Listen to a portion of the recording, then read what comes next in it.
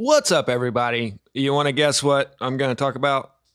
Just a quick PSA about wellness because it's illegal to use the H word around here. And you guys have probably heard this, maybe not though, so I'm going to pass it along. I've talked before about the two guests that Tucker's had on that were top of their profession, Stanford wellness professionals. And after all of that training, they actually stepped back, looked at the bigger picture and realized, hey, we're just treating symptoms. We're not doing anything to actually help anyone. So what I'm about to tell you comes from them and another guest that Jimmy just had on. And then I've heard quite a few YouTubers mention this, but I don't know who you guys watch. But apparently, if you're already not doing your shopping in those center aisles of the grocery store and you're eating actual meat, vegetables, bread, the worst thing that you are doing to yourself is how you're cooking it.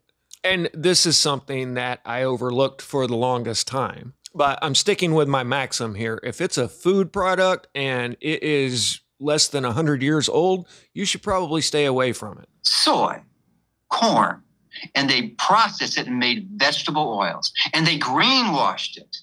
It's actually seed oils. And these vegetable oils are one of the initial primary drivers that destroy your health.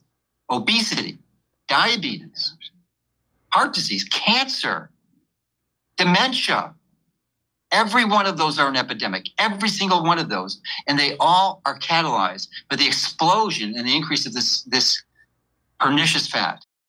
Now, I've always had a very high metabolism and never had to worry about my weight. So I'm just looking at this from a wellness perspective. You can add Alzheimer's to that list that he was talking about. Basically, every chronic illness out there today, according to the Stanford duo, is due to your diet. And one thing that I have always intuitively known, they told us in school that eggs were bad. And I'm like, no, they're not. That's natural. They tell us that fat is bad. And I'm like, okay, wait a minute, man.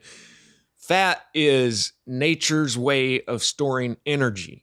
It doesn't matter what you put into your body. If your body doesn't use it up instantly, then it stores it as fat. So it always seemed ridiculous to me to say that fat was bad. Now, too much of it, of course. I recently showed in a video how the study that was put out saying that cholesterol caused heart disease was completely manipulated once they found a way to lower cholesterol with statins. Well, it turns out for every point your cholesterol drops, then your mortality rate goes up 1%. Cholesterol is literally what you use to make hormones. Basically, now everybody understands that these guidelines that have been put forth in the last 100 years were sponsored by big food. But the latest and greatest that everybody keeps talking about is the seed oils. So I just wanted to let you guys know that you can still just buy straight lard. That's just pig fat. It's right there in the baking aisle, and it's nothing but pig fat.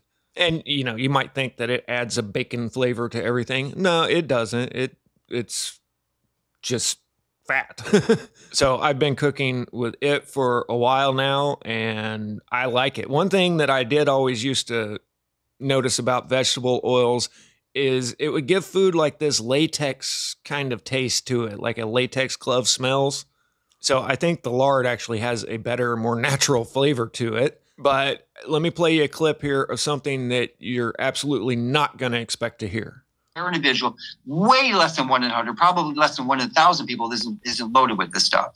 When you have that preponderance, that fiber that would be normally fuel for the good bacteria actually fuels the bad bacteria, and they make the virulent, toxic, or more poisonous endotoxin.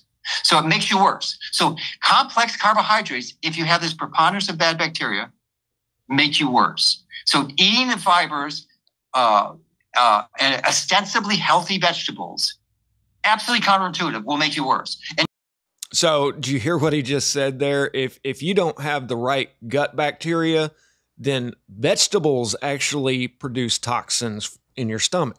And evidently the seed oils have been helping to fuel the bad bacteria instead of the good bacteria. He didn't directly give a solution to that problem, but I would say cut out the seed oils and look into some probiotics.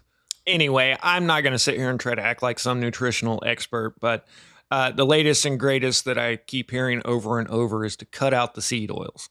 I haven't noticed any great difference in my life, but for me personally, I've already kind of experimented and found the dishes that seem to give me the best energy levels, and I eat those over and over. I don't think we're supposed to have a widely varied diet like we do today. People used to eat the same thing over and over in season. It was a seasonal diet. During the summer, you're going to have fresh fruits and vegetables. In the fall, then you harvest your grains. You go get a couple deer. The walnuts are falling off the trees, so that's what gets you through the winter. Anyway, cut out the seed oils. Everything tastes fine to me, cooking with lard. There's tallow as well, which is beef fat, supposed to be a little bit more healthy. But it turns out the seed oils are just another processed food that are leading to all of these chronic problems that used to not be chronic problems 100 years ago. So make what you will of that. Static out.